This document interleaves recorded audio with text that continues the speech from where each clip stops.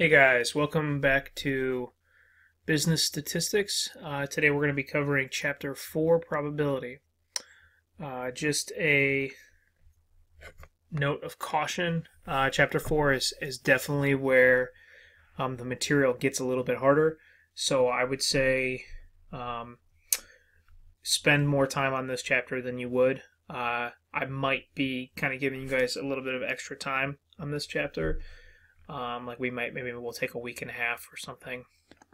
But yeah, this chapter is going to require a lot more thought than 1, 2, and 3 did, and there's some concepts that are difficult to pick up, and a lot of the problems that we're going to look at are going to hinge on wording and your attempts to kind of analyze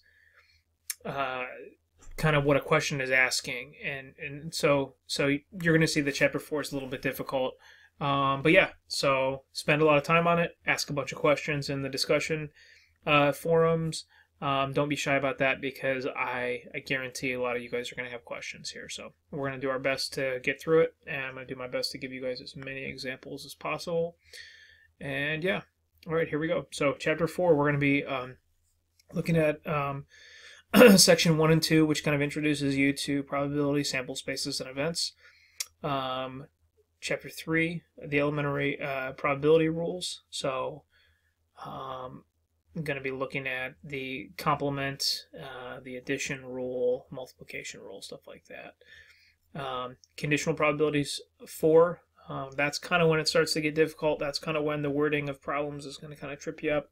Bayes' theorem is a nightmare. I mean, Bayes' theorem is really, really, really difficult. So what we're going to do is we're going to touch on Bayes' theorem. I'm going to show you how to use the formula, and then I'll leave it up to you if you would like to use Bayes' theorem when you come up to a Bayes' theorem problem.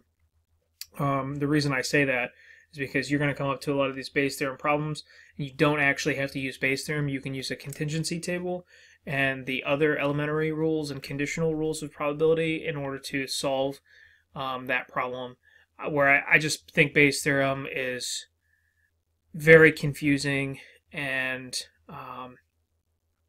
yeah, I just think it's less apparent than just using kind of the elementary rules.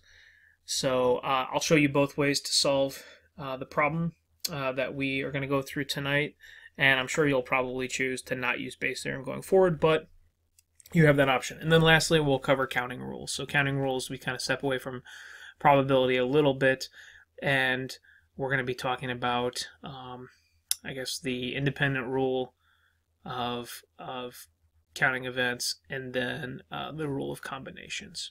All right, so without any further ado, let's get into it. 4142, probability, sample spaces, and events. An experiment is any process of observation with an uncertain outcome. Okay, that's easy enough. The set of all possible outcomes for an experiment are called the sample space. Probability is a measure of the chance that an experimental outcome will occur when an experiment is carried out. And an event is a set of sample space outcomes. The probability of an event is the sum of the probabilities of the sample space outcomes that correspond to the event. Okay, so we'll give you a little bit of an example. I kind of rushed through those because I wanted to be able to write out really how to explain it. So one thing that we'll do is we'll talk about an experiment of rolling a die.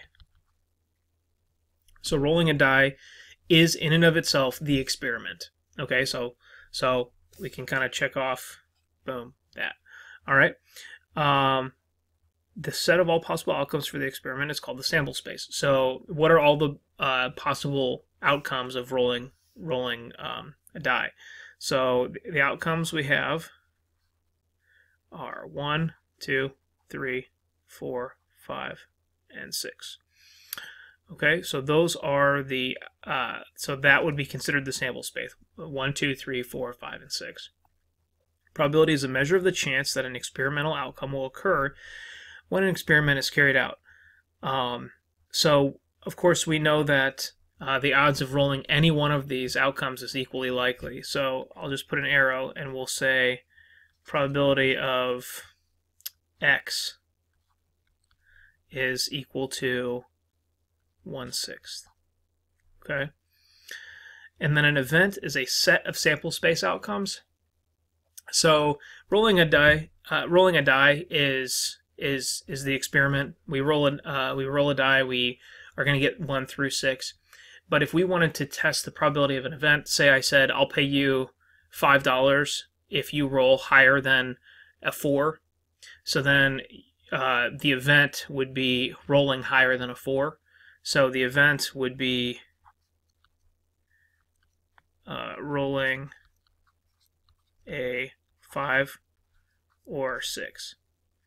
And so then it says the probability of the event is the sum of the probabilities of the sample space outcomes. So then we would look at each sample space outcome. So there's 5 and 6, and we'd know that the probability of 5 occurring is 1/6. The probability of 6 occurring is 1/6. We would add those together to get the probability of the event, and we would get 2/6 or 1/3, or in decimal terms 0.333333. Okay. So that's probability, sample spaces, and events in a nutshell. And that's kind of the classic example and probably the easiest example for me to give you. But that's the experiment, sample space, probability, event in a nutshell. So probability. If E is a sample space outcome, then probability of E denotes the probability that E will occur, and these conditions need to be met. This right here, all that's saying is that the probability of E needs to be between 0 and 1, okay? Such that if E can never occur, then the probability is 0. And if E is certain to occur, then the probability is 1. Okay, and then this is the other one that's important. The probabilities of a sample space. The probabilities of sample space outcomes must sum to 1. So for every occurrence, if we add all of those up, they're always going to sum to 1. So if we go back here with the rolling the dice experiment, 1, 2, 3, 4, 5, 6, we have 6 different outcomes, each of them equally likely in this case. All of them 1/6 of a chance, or 1/6 probability. We add up 1/6 plus 1/6 plus 1/6 plus 1/6 plus 1/6 plus 1/6 6 times, and we get 1. So we know that the total probability is 1 in every single scenario. So this gets us to assigning probabilities to a sample space. What we just talked about was an example of the classical method. Classical method is equally likely outcomes. This is generally going to be something that occurs randomly.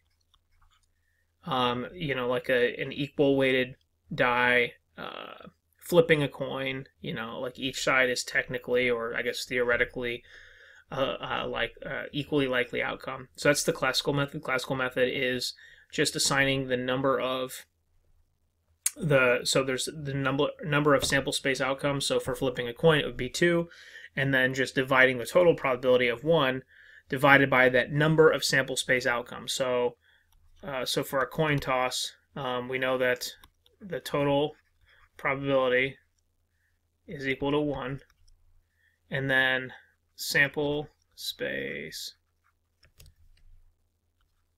outcomes equal to 2. And so then the probability of each outcome, so heads, tails, probability of that, so I'll just put P, is going to be 1 divided by 2, or 1/2. So that's classical. Long run frequency is different.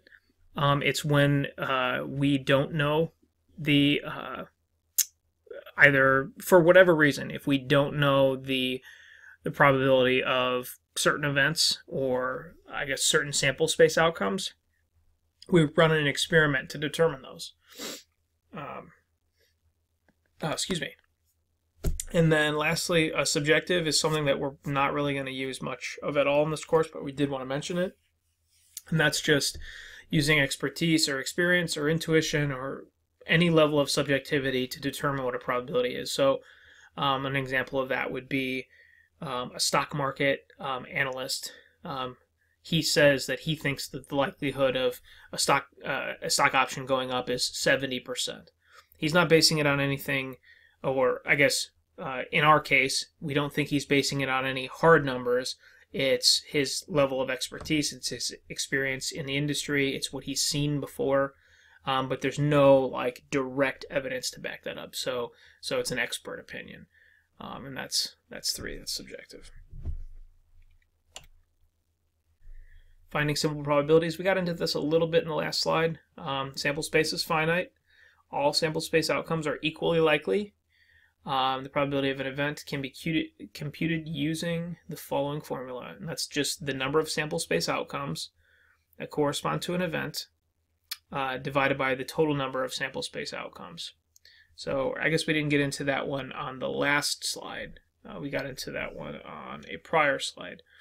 We got into that on this slide. So I said, what's the likelihood of rolling above a 4? So a 5 or a 6.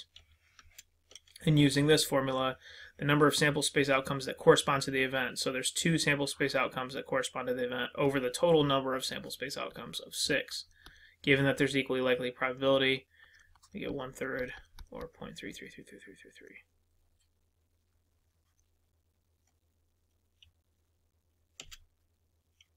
This gets us into the elementary rules of probability. So I guess I first preface by saying that we're going to use this Venn diagram, or this type of diagram here, to explain and I guess to show the relationship between different probabilities. Okay, so this square, not the yellow square but the blue square, represents total probability. That's always going to be equal to 1. And then the circle represents the probability of event A. Okay? And then in this case, the area around it, which we would call A complement, is the probability of A complement, which A complement is defined as 1 minus probability of A. So A complement is just saying not A. So we have an event that occurs right here in this space, and that's the probability, or that's A, that's the event A, and this circle represents the area, or the amount of probability that it takes up. The box around it is all of the total probability, and so all of the space that is not within that circle is considered A complement, or 1 minus the probability of A.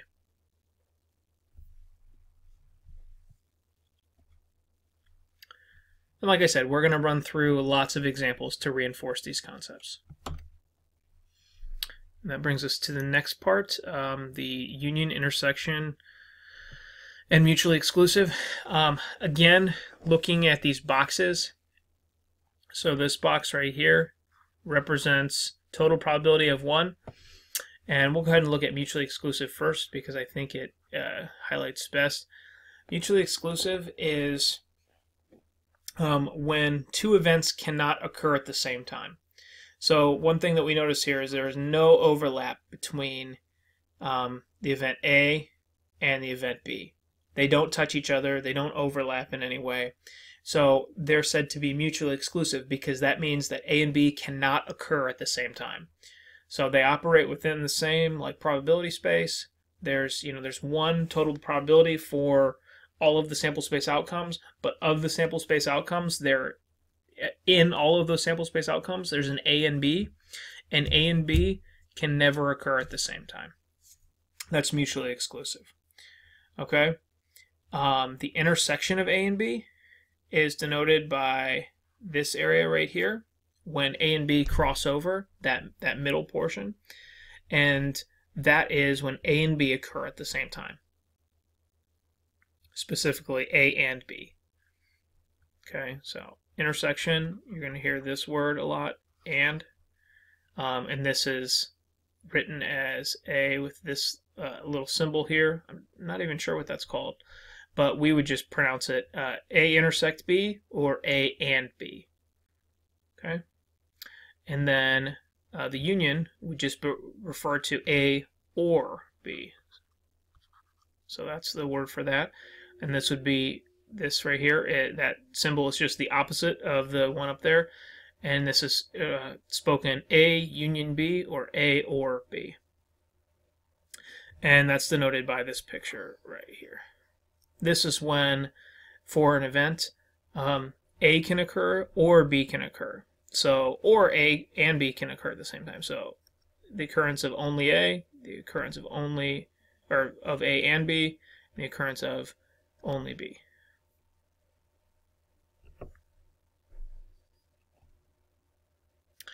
The addition rule. Okay, so there's two different addition rules, but they'll make some sense here. So there's the addition rule for mutually exclusive, and so we would say the probability of A union B. So us adding together, or the total probability between the two events of when something's mutually exclusive. The probability of A union B is going to be the probability of A plus the probability of B. Seems simple enough. And that's because these probabilities don't touch each other. So that's that. Now, if A and B are not mutually exclusive, then the formula switches a little bit. Meaning, they're not mutually exclusive, meaning there's overlap. Okay, we could see by this diagram that there's overlap here. So when we're looking at the addition rule for not mutually exclusive events, there's overlap, and then we have to minus off one of those overlaps. Think of this diagram right here, and kind of picture A and B, the circles A and B, moving together in order to overlap. So they're moving, picture them like moving toward each other, and then they overlap, and then they form this picture down here. When they form that bottom picture, notice that this portion, the A intersect B portion, there's actually one on top of the other. Okay, so when we are going to be looking at the union, when we are adding the union together, because we've put those two probabilities on top of each other, we've got to chop off one of the intersections. So that's what this term is. So this formula is the exact same thing as the top, except that we're chopping off one of the intersections. Because, like say, if we're looking at A, now we only have to account for this portion of B. Okay, so why don't you guys turn to your worksheet and number 1, and we will go over some of these problems. The following contingency table summarizes the number of students at a college who have a MasterCard or a Visa card. So remember I said contingency tables were going to creep up later on in the semester. Now is the case. So here we go. So find the probability that a randomly selected student has a MasterCard. Okay, so if we want to know the probability of a randomly selected student having a MasterCard, we just need to look for the marginal probabilities. Okay, so this is a contingency table. The marginal probabilities are going to be just at the bottom here and on the side. Or I guess I shouldn't call them probabilities, they're frequencies. So this is a frequency distribution. And then this is the overall total of students. So if we wanted to know the probability that a student has a MasterCard, okay, so we're looking at A, we would write it as the probability of M, or the probability of MasterCard. And that's just going to be equal to the number of students who have a MasterCard over the number of students possible. So the number of students who have a MasterCard, we would look all the way over here, and it is 2,500. see that? So regardless of whether they have a visa or not have a visa, we're just looking at the total. We're just looking at the marginal probability. So we see 2,500. So if we want to find a probability, we'd say 2,500 over 10,000, and that equals 0.25. And then likewise, we want to look at the probability of having a visa.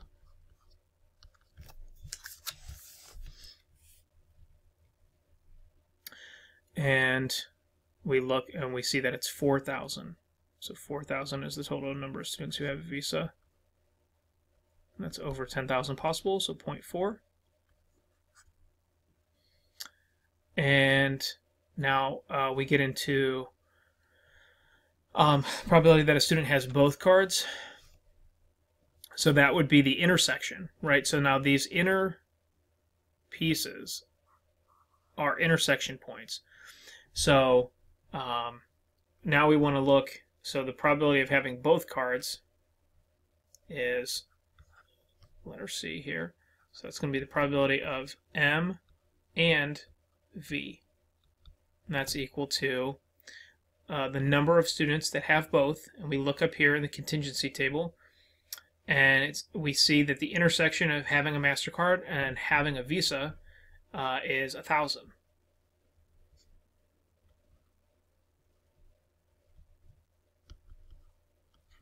So 0.10. And then has a MasterCard or a Visa card. Okay,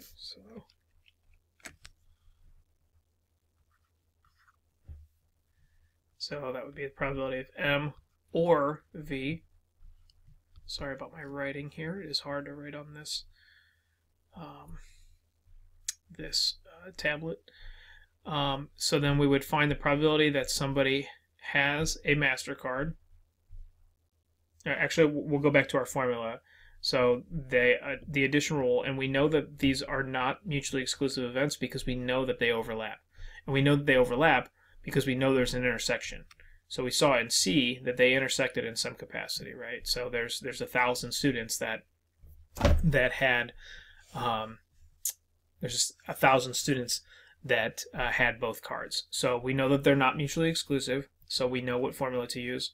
So that would be probability of M plus the probability of V plus the probability, minus the probability of M and V. And we actually already calculated all those numbers. So 0.25 plus 0.40 minus 0.10 is equal to 0.65 minus 0.10, or 0.50.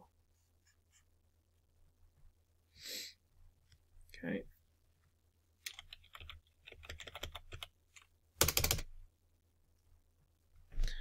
And then E has neither card. We would look up on the table where does not have a Visa and does not have a MasterCard cross, and we can see that that's 4,500. So this would be does not have either card, so neither card or neither card. The probability of not M and not V, and that's going to be equal to 4,500 over 10,000. Or 0.45. And then lastly, we're going to look at F here. Uh-oh. Let me get this in screen for you.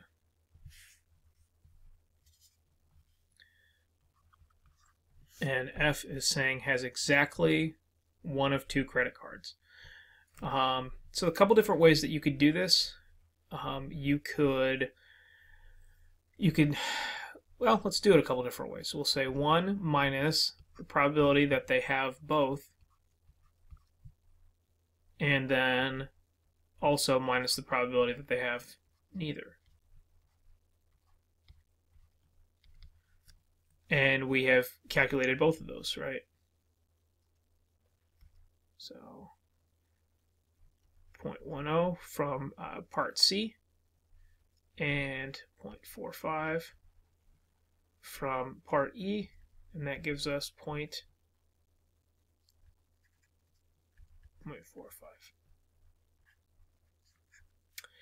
Similarly, we could look at the probability, we could look at the frequency table up here of having a MasterCard and not having a Visa, and having a Visa and not having a MasterCard, and then adding those two up. We would add up 3,000 plus 1,500 to get 4,500, and then take that all over 10,000. And then that would also give us 0.45. So that would be another way to do it. So that's us solving for elementary probability on the worksheet. Let that soak in, and we're going to start on conditional probability in the next video. Thanks so much, guys.